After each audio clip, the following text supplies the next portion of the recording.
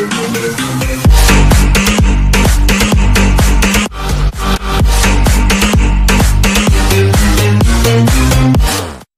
skeleton of an 18-meter-long dragon has been found in China.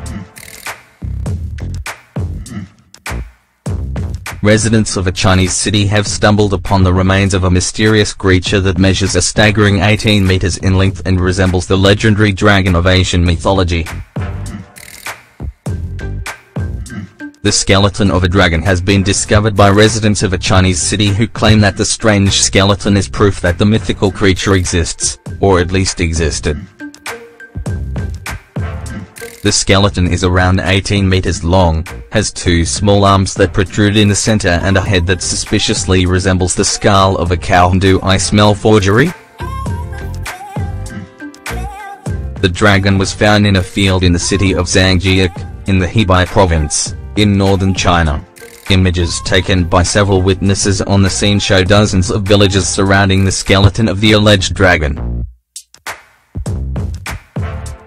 Some people in shock, and not sure what to do with the remains they came across, but we can clearly see from the video footage that many of the bystanders seemed convinced that they were looking at the skeleton of a real mythical creature.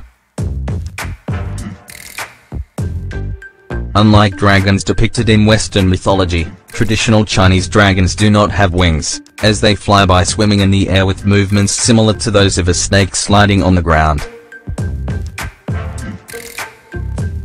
According to mythological accounts of various ancient Asian cultures, the Chinese dragon is a mythological and legendary animal of China and other Asian cultures that has parts of known animals: lobster eyes, deer horns, camel's nose, dog nose, catfish mustaches, lion's mane, snake, fish scales, and eagle claws.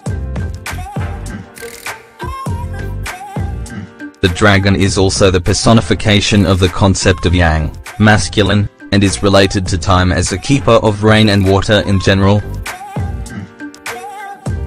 An alternative view, promoted by Hixin, is that the first dragons represented a kind of crocodile. Specifically, Crocodylus porosus, an ancient giant crocodile, known for its ability to accurately sense changes in air pressure, thus anticipating the arrival of rain. This may have been the origin of the dragon's mythical attributes of controlling time, especially rain. In addition, there is evidence of crocodile worship in the ancient Babylonian, Indian, and Mayan civilizations. The creature was around 18 meters long. From its origins as a totem or stylized representation of natural creatures, the Chinese dragon evolved to become a mythical animal.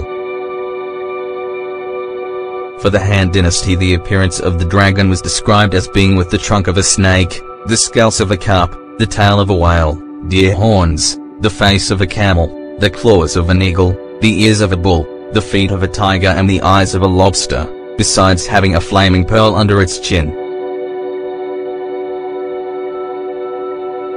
Chinese dragons are occasionally depicted with bat wings that grow from their front, but most of them lack them, although they are still capable of flying. In modern times, the belief in the dragon seems to be sporadic at most.